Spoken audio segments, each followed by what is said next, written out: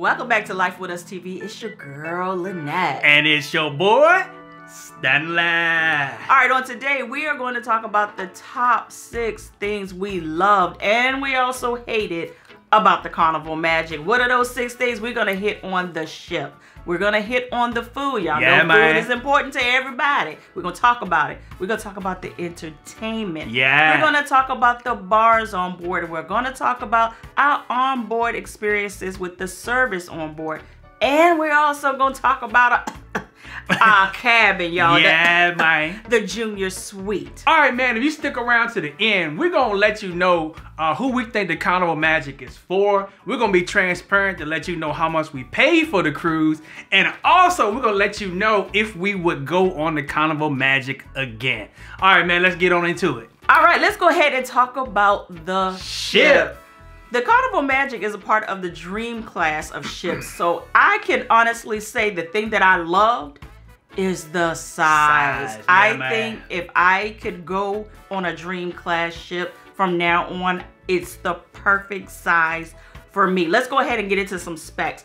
It is over 1,000 feet in length. So just think about how long that ship is. It's massive, y'all. Yeah, massive. But it's perfect at the same time. The guest capacity is just a little under 3,700 and the crew capacity is just under 1,400. So just think about that. That's a lot of people, man. That is a lot of people. But what I loved, even at 100% capacity, you never felt like you were on top of no one. And you always felt like and it was important to us in this, we could spread out. Right. We can have our own space. Like you just had your own little bubble that you could contain yourself in.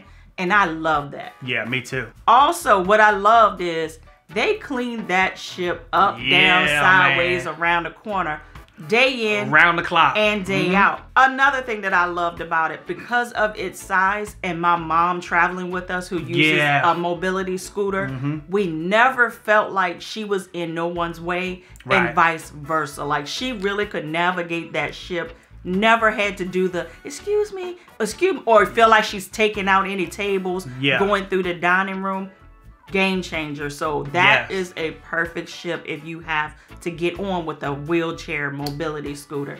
Loved it. Yeah, another thing that I loved too was if you experienced it before, when you go out on the Lido deck or to enter the pools, it's hard to find a chair because everybody taking up all the chairs. I'm telling you, they had a massive amount of chairs, man. It was, matter of fact, I think they had more chairs than they had people on the ship. it was like to the pickets, like yeah, especially on the Lido deck. Most of the time, those chairs are always taken, and sometimes you got to take your stuff and put it up on another deck, then go down to the pool. But nah, it was plenty of chairs, so you won't even have to worry about that, man. You're gonna have a spot to sit. Some of the things we hated, about the Carnival Magic was one, because it was so big. They had this weird layout to the ship that we just didn't understand. Other ships have been very easy to navigate where you can look, you can see the nooks and where things were. On the Carnival Magic, it was more like a maze. There were just some places that unless you went there by mistake looking for something else, you never knew that that particular thing was there. What I hated was you could see the age on the carpeting on the ship. Everything else you could get past, but that carpet was terrible. Like you could tell that she had some foot traffic on her. Hell, she been around since 2011. And that carpet looked like it hadn't been replaced. And the last thing I want to mention about the ship itself is that this ship is equipped with pixels. Yeah, man. Oh my God. What is pixels, man? And when I say pixels, I'm talking about when you go on your app, you can view your pictures and download your digital pictures right from the app. A lot of the ships do not have it where you have to just go to physically look at your pictures, buy the physical pictures and whatnot. No, you did everything from the app. Even if you wanted to buy the physical pictures, you could do it from the app and just go down there and pick up the physical pictures. Yeah. I love that this ship was equipped with pixels. That was game changer. Yeah, so we ain't had to come back home and take pictures of our pictures to put on Facebook. Oh my God. All right, the next thing we want to talk about is the food, man. We got a love and hate relationship with the food as well. we used to, when we're going on any ship or any vacation, for food to be hit or miss. Right. But we like it to be more on the hit side. But on the Carnival Magic, I'm sorry, it was more on the miss side. Yeah, almost everything that we tried, we was like, okay. So did you even tap the salt? Right. But then again, also when it comes down to food, one of our mottos is we don't expect for the food to taste like how we cook at home or grandma and aunt and them that can cook. Nah, we expect for at least to be edible and good. Right. But majority, some of this was like, yeah, some of that. So to give you an example, so we went to Guy's Burger. The burgers was fire. Nothing was different about the burger, but the fries were different to me. They wasn't different to me. The fries was really different. The fries taste like they got them out of a bag and just dumped them in grease. Yeah. So, but they still were good, but they were different. They're not the Guy's fries you're used to. Right. Then we went to the Blue Iguana. They were good, but we felt like that was different. Yeah, nothing special. Yeah, it didn't like hit like it usually hit. Yeah. Next thing is C-Day brunch. Yeah. We always put C-Day brunch versus going to the buffet to get breakfast. C-Day brunch was on A1 every time. Yes, it was. And my breakout meal for C-Day brunch, I got the steak, eggs, and home fried potatoes. Man. And the only hate that I have about C-Day brunch was that I could not sit there and enjoy it because I had to clock in to go to work. Yeah. So I went to C-Day brunch, I had to gobble it down and then go back to my cabin and clock in for work and worked. So that was the only thing. Man, that steak was fire. But I was sitting there like, would it look bad if I just took my steak and just clocked it to work? What you should have did, you should have went to Ashram say, bring me another steak and wrap it up in aluminum foil and bring it home. Goodness. It was good. All right, the next restaurant that we fell in love with was the Italian restaurant. Yes, that was so good. And what's the name of that restaurant? Because I don't want to mess it up. El Capitano. Yeah, so that Italian restaurant, the pasta was off the chain, y'all. It was. So good. So we highly recommend trying that if you go do it. You do it at noon, and you can, it's actually, the noon one is actually included in your cruise fare. But if you go at nighttime, you got to pay for specialty dining. But yeah, that's a good opportunity to try. You won't be disappointed. Surprisingly, usually the buffet is usually the miss for us. That's usually you go to the buffet because you don't feel like, you know, going to the dining room or going somewhere else. You just want to try something different. The buffet food was on point. Everything that we put on our plate was delicious. A1. Yeah. So I was like, they should have did a switcheroo because the next one is the dining room. The dining room was also a hit and miss. I almost felt like we should have dressed up and went to the buffet. Right. To be honest, the best thing that we experienced in the dining room was next to the last day, which was the spare ribs. Them junks was off the chain. What was it, Stanley? Spare ribs, man. Because they're going to eat you alive by them spare ribs. Well, y'all know what it is. The ribs, man. The barbecue ribs. That's what they were. Them junks was good. Of course, the lava cake is always good. And it was actually cooked this time. Yeah, it was good. But in my opinion, everything else was like fair. Yeah.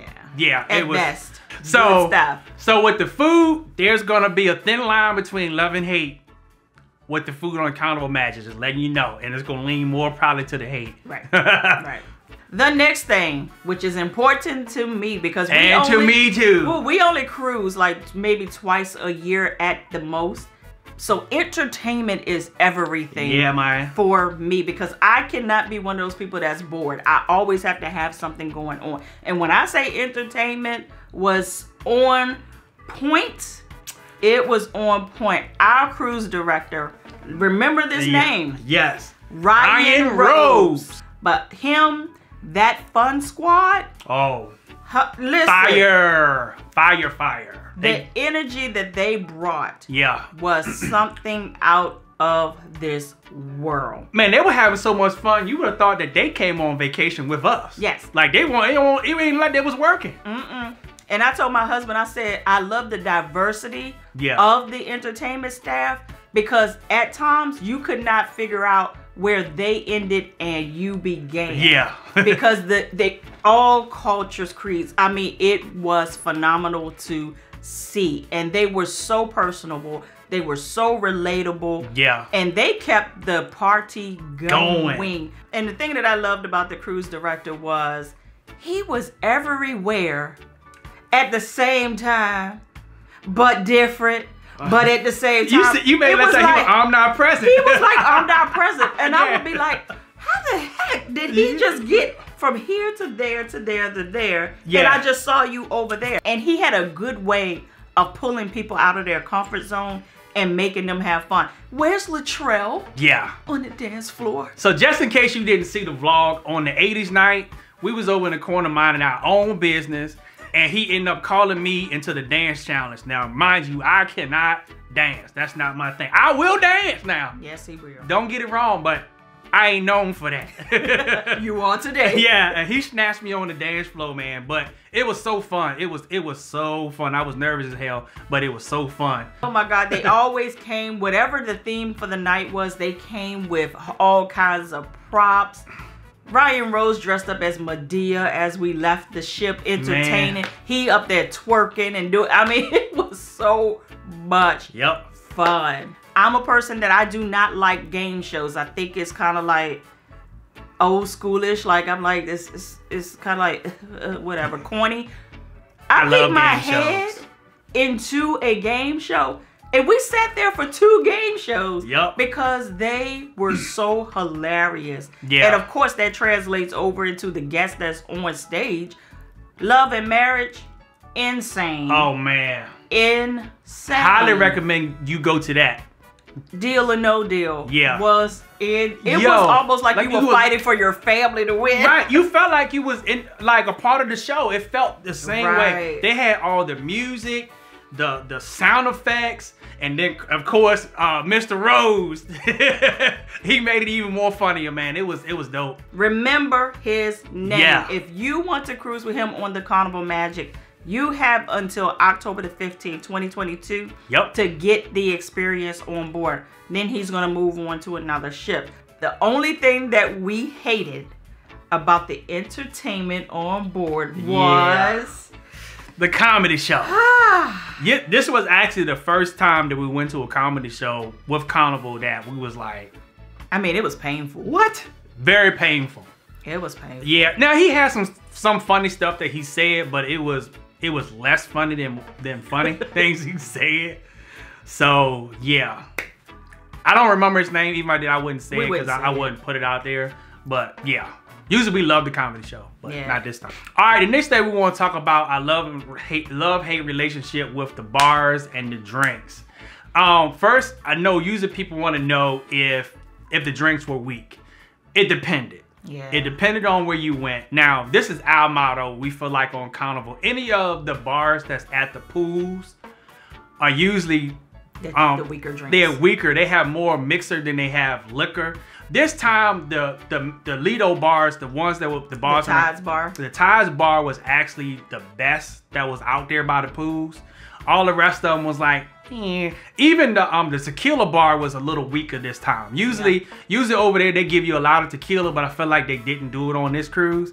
But over at the Alchemy bar, that was great. Those drinks was perfect. Y'all know we are a stickler for the Alchemy bar, but however this time we did not get that Alchemy experience. Alchemy experience. Yeah, it felt like the staff was like really stressed out over there. Like it was like what you need, doom. It was no personalization to it at all. Yeah. So basically we never even sat there. We would get like one drink and go back to our room. Yeah. And that's the most we visited the Alchemy bar, which that's usually our spot. Like we like to try creative things because that's how we get to learn like what we like and what we don't like. Yeah. But we didn't even have an opportunity to do it there. And then also what I did love about the Alchemy bar this time, even though we didn't get the experience, usually I get the Hennessy sidecar, but they did not have no Hennessy. So of course I instantly like, no Hennessy, but the bartender was like, don't worry about it. I got you. I got something better than Hennessy. I was like, you got something better than Hennessy? Okay. He said good stuff. He gave this cognac called Hardy. Man, I won't officially say I believe that Hardy got Hennessy. By a long shot. I've been trying to find it here in Richmond since I've been back off the cruise, and nobody has it in stock. So I'm probably had to end up ordering it online. But if you've had the Hardy Cognac, let me know what you think about it down in the comments. But if you go to the Alchemy bar, get them to give you some, man, so you can try it out. It is good. So the next bar that we love, which is the bar we always love, is the Casino Bar. They always come through with the strong drinks. But this time we had the opportunity to try something different, because usually we drink the high seas tea, which you already know if you tried that don't put you on your boop. But we was in the elevator getting ready to head to the casino, and we was talking to this young lady, and she was like, oh, y'all going to the casino, to the bar? You want to go ahead and try out the Tokyo tea. That's right. What's that, boo? Tokyo tea? She said, I don't know what's in it. Just we was like, you sure you don't mean the high seas? The high seas tea? She said, no. It's Tokyo tea. And she said, be careful, because it's gonna put you on your A. I said, well, that's what I need. And she won't lie. Man. Let me tell you, I apologize. If you're any of the like 50 people we took pictures with, like around day 3 or 4, yeah, I don't even remember. Yeah, so if you call her in her, it was the Tokyo tea. I reviewed the footage the next day, and I said, I don't even remember taking this picture with. I was like, this is crazy.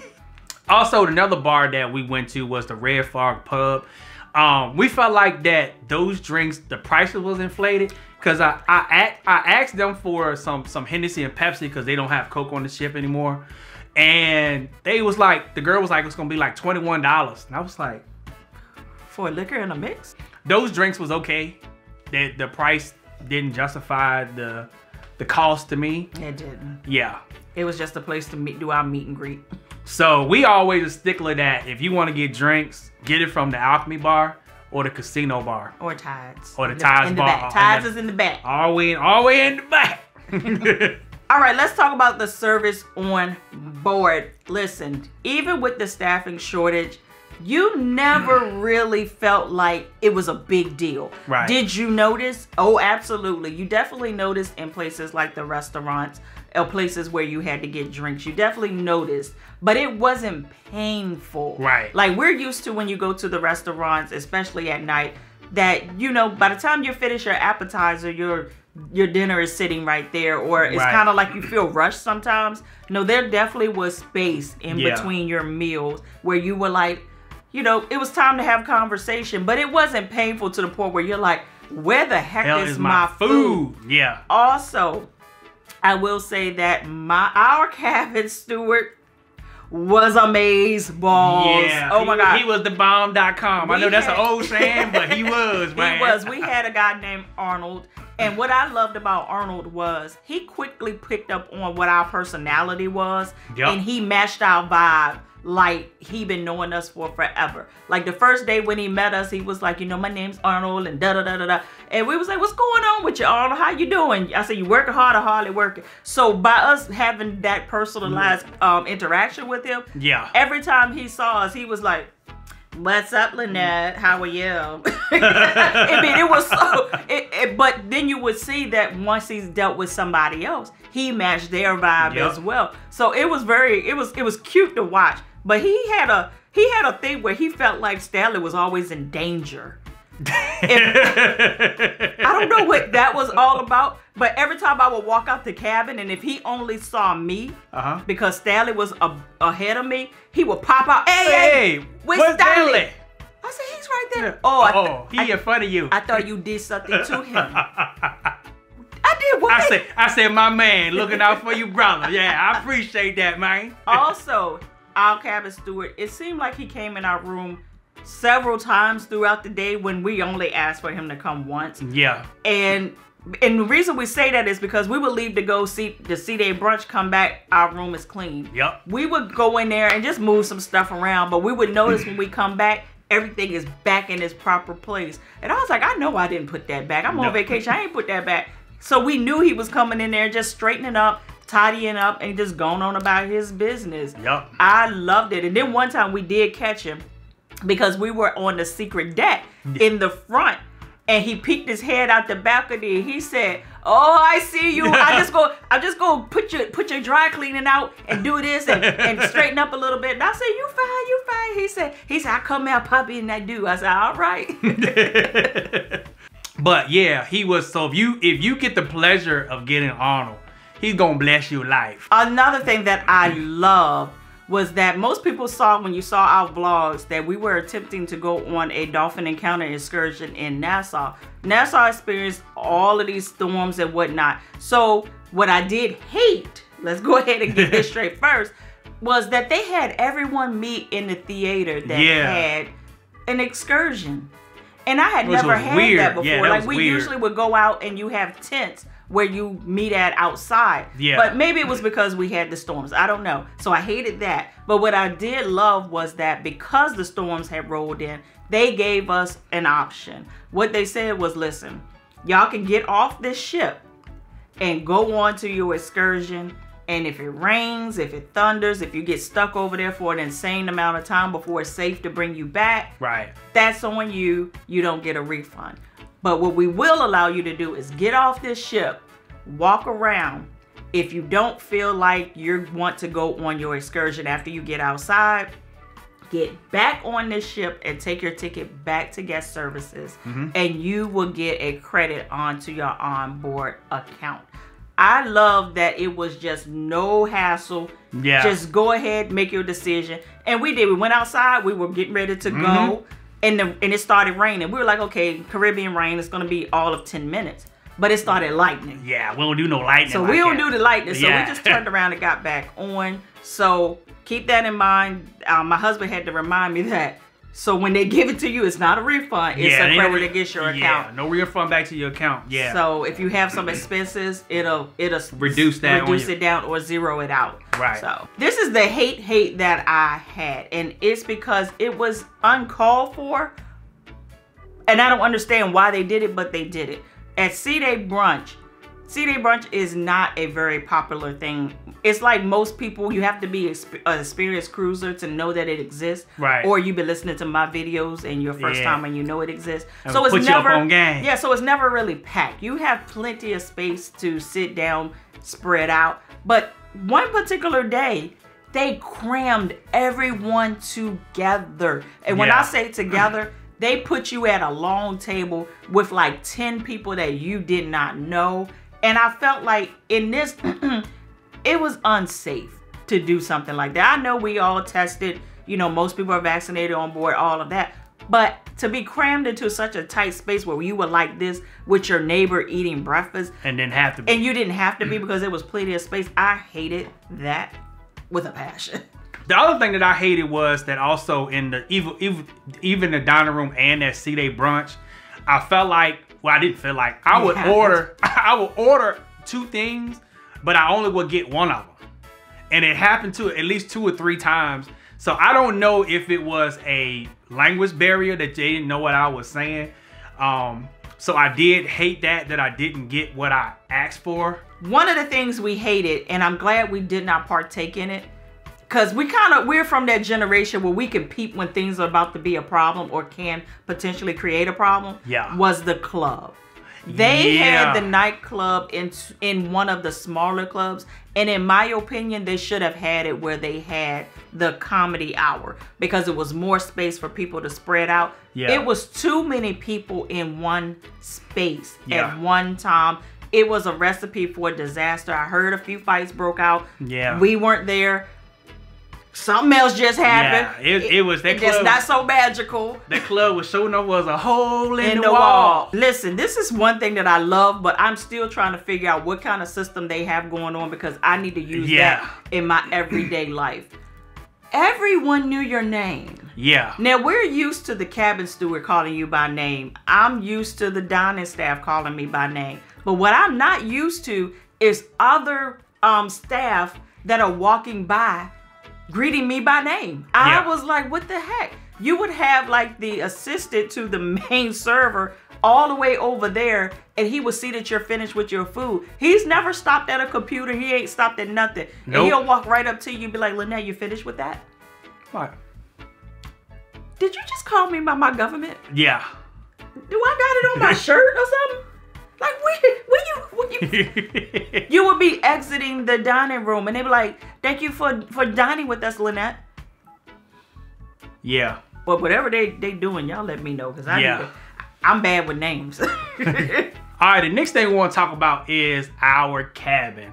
And there's no secret, man. We loved our junior suite. It's going to be hard to go back to anything. Yeah, man. Especially with us, we love jacuzzi tubs, especially if the jacuzzi tub is in our room.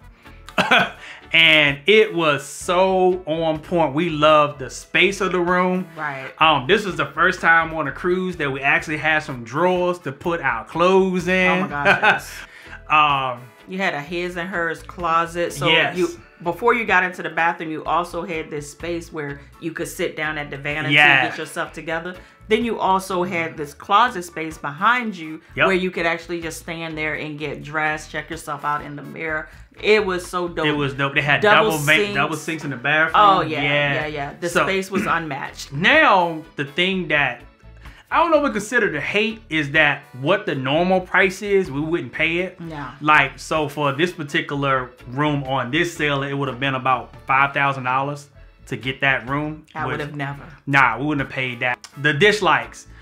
At some point, like 2 or 3 days, our light would just come on by itself in the wee hours of the morning. Like we had a ghost there, like just turning our light on. It's like, what? And then not only that, then eventually the light started flickering, like we was in the club, you know?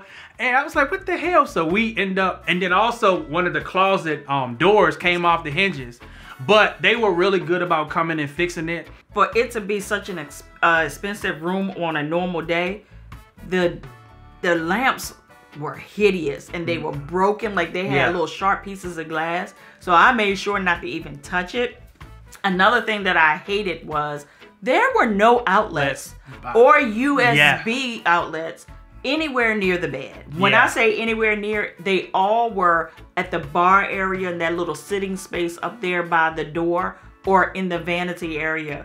There was nothing else. Even the lamps were like hardwired into the floor. So it was like you could not sleep with your devices near you. You had to keep them away from you. I mean, which in hindsight being 2020, it wasn't a big deal. But some of us like to turn over the middle of the night and look at our stuff. But if you did that, you would be not charging throughout the night. Another thing that we hated in the room was the mini fridge. But we usually hate the mini fridge everywhere we go because it's a real cooler. Yeah, because they'll feel like they don't get stuff that cold or it takes a long time to get it cold.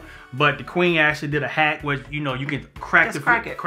So it can work harder. Yeah, and then that actually speed up the process of cooling off the drinks. Yeah.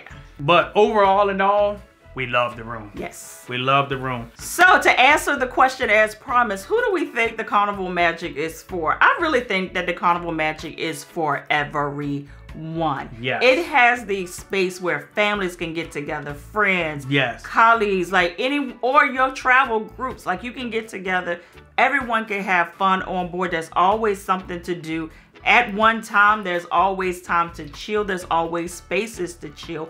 Especially, I'll say this and I'll say it again, if you are wheelchair have accessibility issues or you're in a mobility scooter, it is the perfect space for you to be able to navigate this ship without feeling like you're being crowded or crowded upon. So I think it's for everyone. It's a great size ship. Yes, I totally agree.